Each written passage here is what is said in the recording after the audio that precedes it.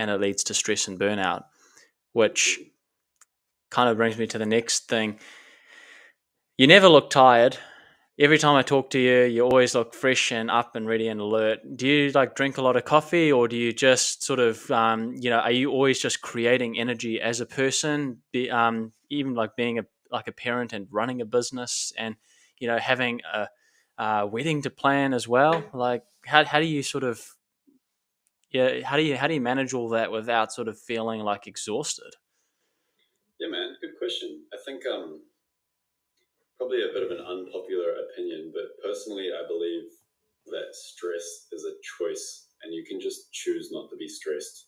Personally, I think a lot of people would disagree with that statement, but for me anyway, if I feel myself starting to be stressed out, then maybe I've just got some mechanisms that I use.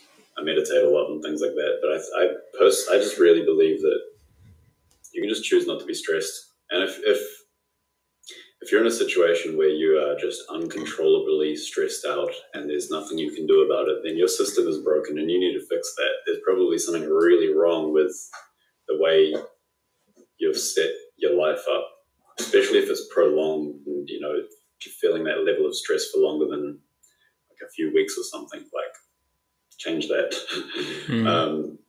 For me though, personally,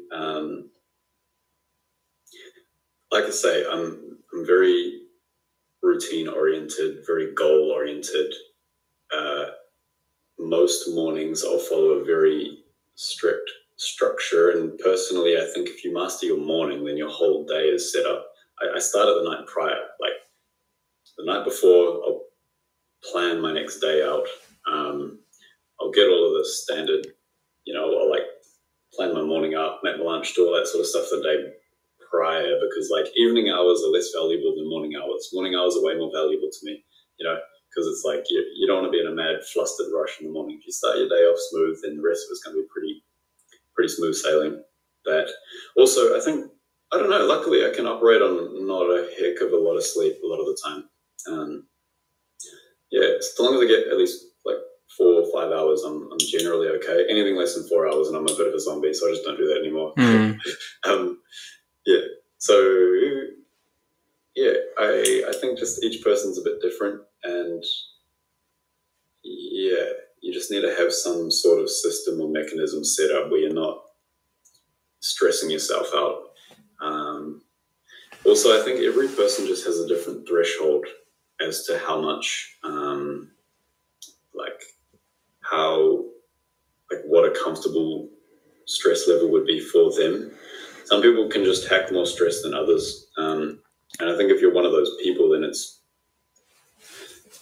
like almost, you don't want to waste that, like put it into something. I see a lot of people that can deal with a lot of stress, and especially the ones that get kind of comfortable or become financially free or do something like that. It's just like, I'm just going to chill out now. It's like, no, I mean, just because you don't have to work doesn't mean that you shouldn't. Like, just work on something fun or like something that's going to have a real positive end result. You know what I mean? I think just having a system in place, deciding not to be too stressed out, and if you are too stressed out, then doing something about it and having a system that works better for you.